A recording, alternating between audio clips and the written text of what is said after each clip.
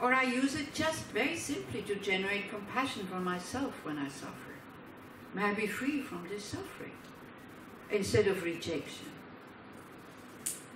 Usually we reject it, we get angry at ourselves, at the doctors, at the people who created the substances who made us sick. We go to court, we sue them.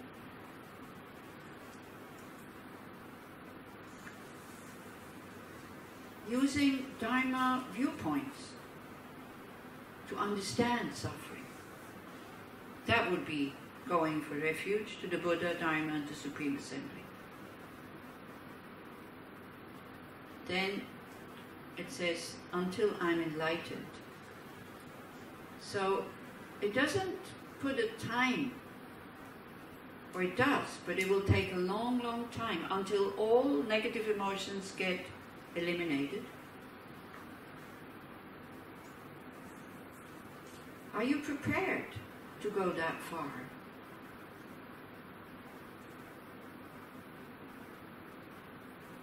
And if you're not prepared to go that far, do you have a choice?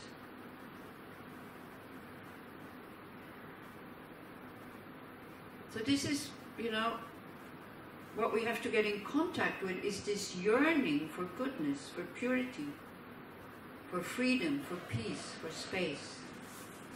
Again, try not to look at me. Really look inside. Find it. Everybody has it.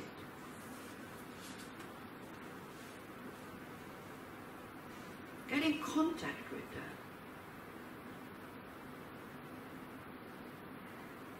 It's the yearning for enlightenment. You don't need to be a Buddhist. Enlightenment means you have the skills, the wisdom, the compassion and the love, uninterruptedly, effortlessly, to be of benefit to all sentient beings, 24 hours a day.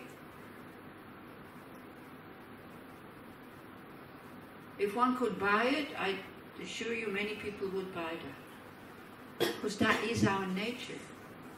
Not to harm. Our nature is not to harm, but to help.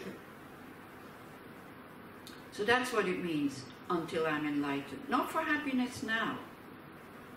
But if you look that far, and if you apply the methods, antidotes for negative emotions, understanding why we suffer, happiness will come. You don't need to have this as a motivation. More peace in your life will come, more space, less suffering, at least mental suffering. But if it's just words, nothing changes. Because going for refuge also means, hey, I'm protected here. Because we say to the Buddha, the Dharma, and the Supreme Assembly, and we don't just mean one Buddha, we mean all the Buddhas and all the Bodhisattvas. So before you say these words, actually, you visualize all the Buddhas and all the Bodhisattvas in the space in front of you. Again, try to close your eyes, don't look at me. Sit in meditation. Do this as an analytical meditation, because taking refuge is an analytical meditation. Otherwise it becomes just lip service. And then to try to feel the presence of all these Buddhas and Bodhisattvas. Or just to trust that even I don't feel anything, but they are there. Not in form of paintings and statues, but in the form of a fully awakened mind, of universal compassion, wisdom and skillful means, to be able to inspire me, to open me up, so I can also get in contact with my own goodness. We all have it. So then go there. Because if you don't go there, if you don't go into your own goodness, then the Buddha becomes again like God, something like a punishing father that we have to be afraid of. We don't have to be afraid of the Buddha. They're there to help us. To help us to what? To develop our own potential, or to find it. We don't need to download it, it's already there. So maybe for a short time, just think, I'm a good person. I am a good person, and relax into that thought. Otherwise it wouldn't be here. Stop punishing yourself. There's no point. We all have the potential to be happy, to be helpful, to be compassionate, to be loving. And whenever these minds come up, we feel really good. And we feel normal. And it feels natural. It doesn't feel unnatural. So from your own goodness, natural goodness, which is very spacious, go back to thinking all the Buddhas, all the Bodhisattvas 8th level upwards there. No, at 1st level actually, already you can manifest in different ways. They're always there. I just need to connect with them. You don't need to become a Buddhist to connect with them, okay? What you connect with is compassion and wisdom. If the word Buddha as a religion is disturbing you,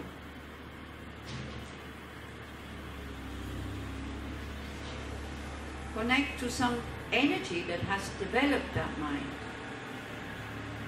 Like the blue sky that doesn't have any clouds. And ask for blessing and inspiration. Open up. Hey, I need help. Where are you? See, the help is always there, but we're not open. We need to open up. And the Buddha does not put the condition on you that you have to become a Buddhist. Because they made that promise, just as we do now. Next part of this taking refuge. In order to benefit all sentient beings. Forget about the text. Don't get distracted. Everybody who is fully awakened has made that promise. In order to benefit all sentient beings. They didn't say, in order to benefit the Buddhists.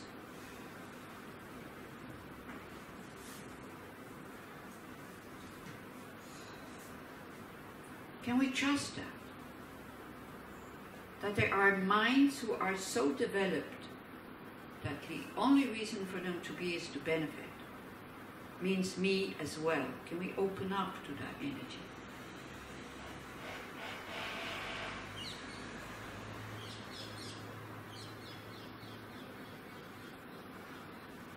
And then to nourish that yearning, so in order to go a few steps towards the goal, I want to become like them.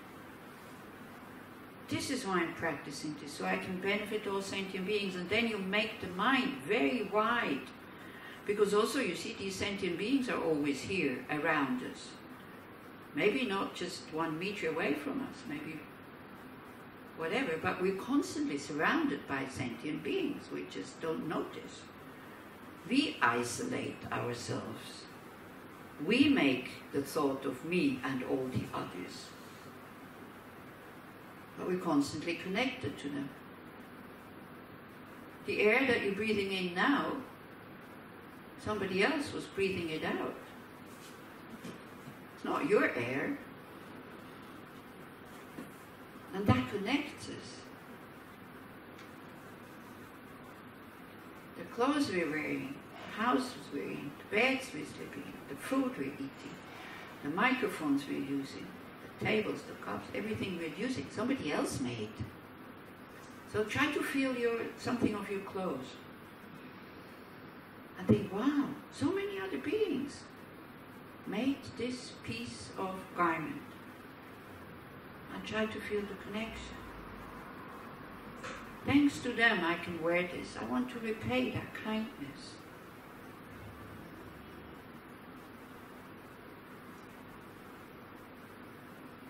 And then try to see whether that is a pleasant mind. The thought, I want to repay that kindness. Or the thought, I want to be of benefit to them. I want to do something for them. Develop my mind in love, compassion and wisdom. So whenever I meet them, even I don't know they made my t-shirt, but I can be helpful instead of being unkind or harmful. Again, try to see what these thoughts do to you. Experience it. This is what meditation is all about. Don't make notes. Really go inside. Then the mind will transform. The mind will not transform by you having a full notebook. That will just be laying on your table. When you experience these minds, then you create habits, tendencies. And then you visualize all sentient beings around you. So you have to go very far to the outer end of the universe. If you're Buddhist, you have to go to the hell realms, to the hungry ghost realms. Animals we can see, but we go down to the smallest insect. Then as a Buddhist also you go to the demigods and to the gods. On top of it to the form and formless realm. On top of it to the bardo beings. Innumerable sentient beings, so your mind becomes very, very wide.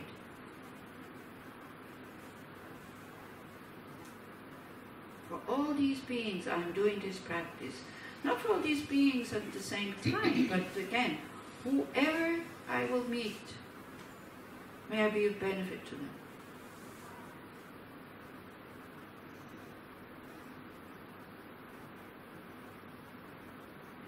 You see, you have some people in your life that when you think about them, it makes you happy. So that's the thought. Whoever thinks about me, may it make them happy. Whoever talks about me, may I not give him reason to criticize, because it's not the right happiness we want to give others. It's not about me, it's about the happiness of others. May I not disturb their peace of mind. And the best way to benefit them is to lead them to full awakening. All these beings around us, because we tend to forget them.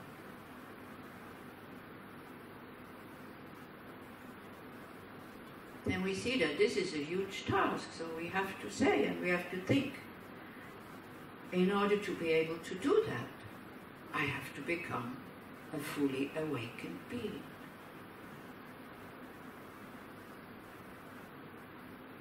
Meaning I have to also discover my own limitless compassion, love, wisdom, and the skillful means that comes with it.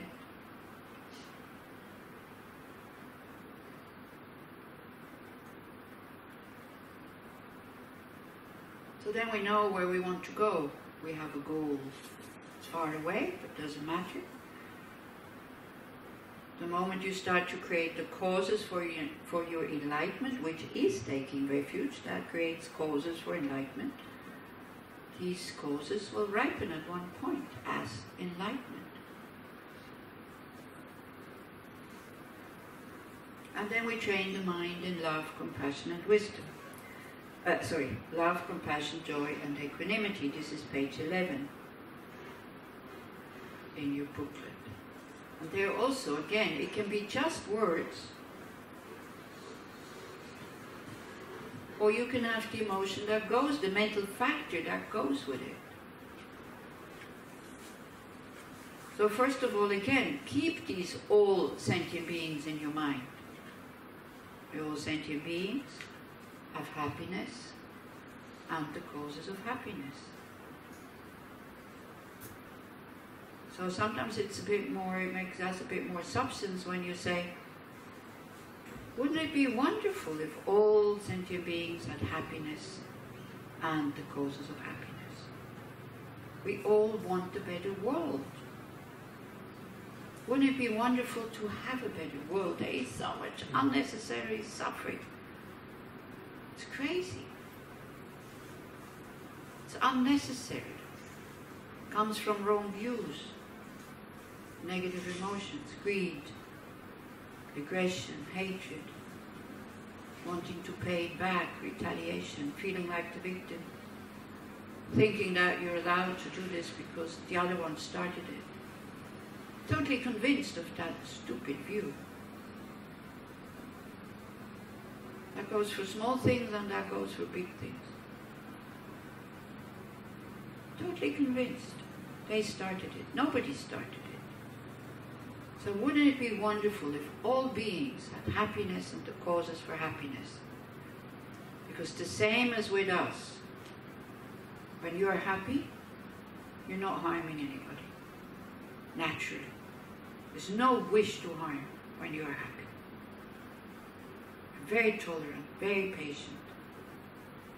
Then you're at your best, because that's your nature.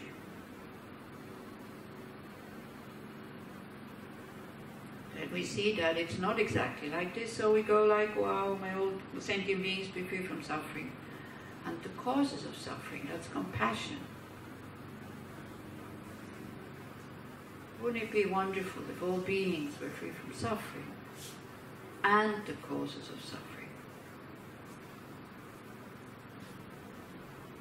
And then we get a bit more involved in that and we say, may I be able to liberate them from the suffering and the causes of suffering. All beings. So think about especially the people you dislike. Because there the mind resists. Everybody else, but not them. But people are close to you.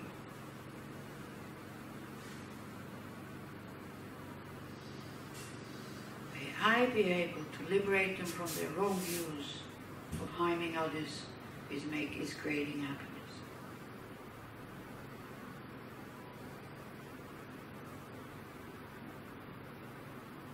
And then in order not to despair, because when we look at all the suffering in the world, one can despair very, very quickly.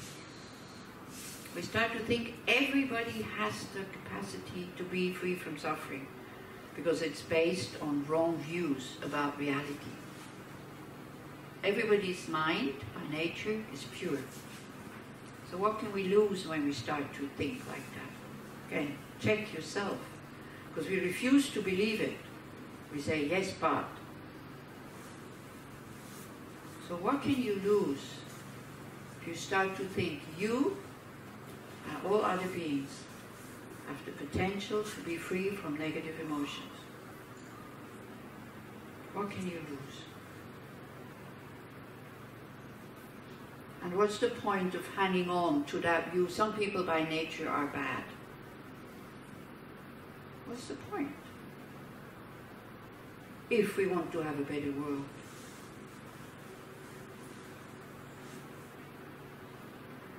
So we start to think, wouldn't it be wonderful if all sentient beings were never separated from the happiness of liberation and full enlightenment, having a fully developed mind, fully awakened mind.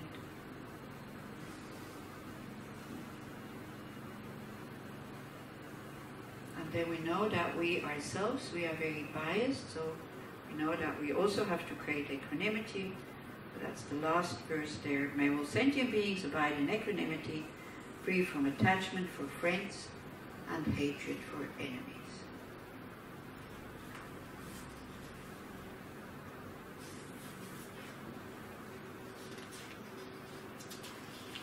Again, the yearning for a better world.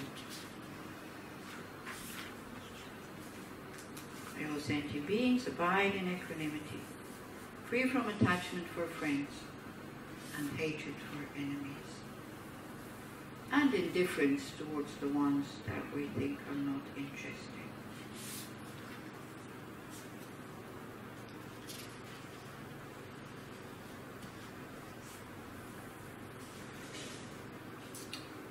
Okay, so that's that. Meditation on the four immeasurables. It's very good to do that in the morning before you go out of the house. Then we see what hypocrites we are. We feel like half Buddhas in the morning, like, oh, may all beings have happiness and the causes of happiness. Then we go out, we could make somebody happy by giving them a parking lot. 2 cars, 1 empty spot, you say, okay, you go. You would make them so happy. 1 person at least. We don't even do that. No, it's mine. Does it say your name on it? I have to go to work. Well, most probably this other person also. And again, if you have to go to work and it's possible to take public transport, then take public transport. Then you don't need to look for a parking space. Yeah? Okay, you'll be squashed in, but you'll be on time if the train or the bus is on time. You don't kind of circle around half an hour trying to find a free spot.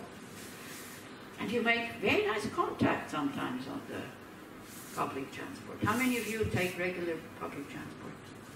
Great. It's a great place to make enemies or to make friends. Whether you make enemies or friends, it depends on you. Yeah? The more considerate you are about the others, the more you make friends. Then you can put this already into practice. You give you a seat, you help somebody with their suitcase, you let them go first, whatever. It's so easy. But no, we wait until we can lead them to enlightenment. Before, I need to meditate. Before I cannot do something, because I don't know if it's really helping them. Maybe it will make them dependent. This is usually the best excuse that we have. Oh, no, they will not grow up, it will make them dependent. And this is how you start with your bodhicitta motivation. You give them your seat when the train is full. Unless, because, as you said yesterday, chronic disease, you cannot take it to stand, then don't. Yeah? But if you think I can stand this quarter of an hour, or, you know. Anyway, if you make it your practice to always be the last one to go in, then you don't need to give your seat, because you won't have one. So it's very easy. Then you don't feel like a good person, I'm giving my seat. Yeah? So then there's no arrogance about it, because the seats are already taken.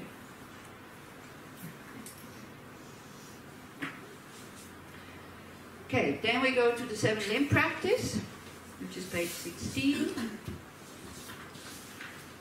So this is to generate these 7 antidotes for 7 negative mental factors.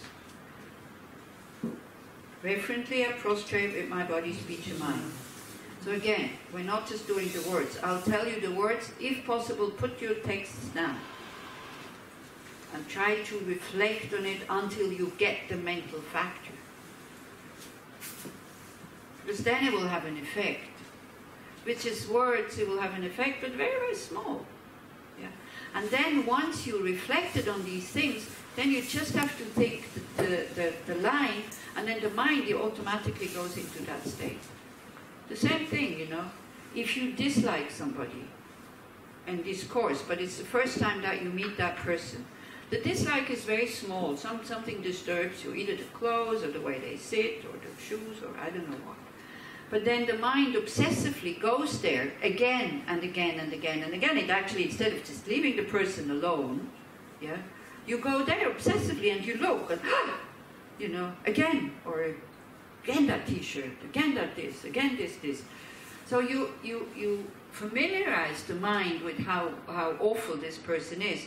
So then you only need to see the shoes of the person there, and already the negative mind is here. You don't even know if it's really the person's shoes, especially if you have these Havaiana flip-flops.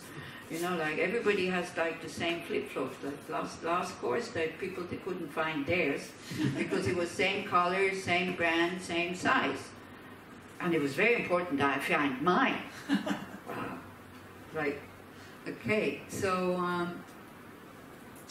this is, you train the mind, or it can become so obsessive that you drive on the highway and then the same car comes, same color, same car. Already, that just by seeing the car, you get this averse feeling, yeah? Or somebody having the same name or whatever. So this is why when you start with these things, if you do that at home, it's good to reflect on those things, not just to go reverently, I prostrate body, speech, and mind, at the same cloud.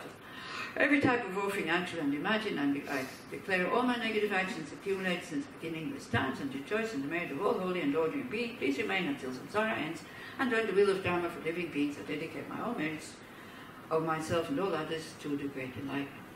Do you think something happened in the mind? A little bit something, but not much. But a little bit something, yes. Because we know that words have influence. You tell a kid that it's an idiot, it doesn't take very long, it starts to believe it. Yeah, especially children, because their mind is still they're captive, they take the things very, very quickly. Yeah, so like that. So kids, you should always encourage them. Also grown-ups, why not? Why not these children? Okay, so the first one is an antidote to arrogance. I can this alone. I don't need any help. Yeah. You know, I've done courses where, not in Israel.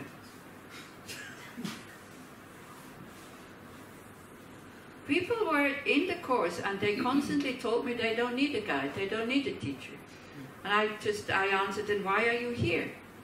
I know this by myself, I don't need a guide. I said, well, and it was a man, really disturbing the whole course. Why do I need a Buddha? Why do I need the instructions? I can do this alone. I said, well, why are you here? Oh, because I'm friends of the one who organized the course. That's what it was. That's what it was. Like it, you know, Tushita, when I was starting, sometimes people would say, because there weren't so many guest houses at that time, I couldn't find a room down in Macau, so I thought I'd come and do the course. So that was the motivation. Yeah. So but for everything we know and for everything we can do, we needed somebody to show us, even if it's just Wikipedia or Google or whatever now. Now we think we don't need human beings. Do you ever think when you look at a tutorial or like Wikipedia, that somebody wrote this? Not the computer. The computer didn't write it. A human being wrote it. Yeah? But then we read it and then it becomes my knowledge. Or Waze. Okay? Waze who is directing you safely home. Yeah, somebody made this. Somebody invented this. Yeah? It's not the voice that comes out. It's somebody who stands behind the voice. So then we appreciate and we are grateful. Grateful is a very, very, very soft and very, very pleasant mind. You know, when you go on about all the things you don't have, this is a scratchy mind. You know, it's a mind very narrow and it's like, yeah, whenever you move, it scratches. When you, from time to time, you sit down and you go like, I have so much. Because we all have so much. Just this fact that we're all well fed. And we think it's normal. And we're not just well fed, we also have all this choice about what we can eat. We have so much. So to appreciate. So it's a mind that appreciates and it's a mind that is grateful. So we do that for 2 minutes. Reverently I prostrate with my body, speech and mind. Again, don't look at me. You don't have to be devoted to me. Look inside. Devoted to your own goodness. That's one thing that is really lacking. Self-respect. We're very selfish people. But do we have self-respect? Do we really appreciate that our nature is goodness and spaciousness and natural intelligence that we all have? Very often it's covered. And unfortunately we identify with what is covering it. If you're a Buddhist, when you go this, the most powerful thing when you say, reverently I prostrate with my body, speech and mind, you're not prostrating to the historical Buddha. Don't look at me, look inside. Why is that so difficult? What are you afraid of? The most powerful way to do that and to take refuge is you prostrate to your own future result of becoming a Buddha. That is called resultant refuge. The other one is causal refuge.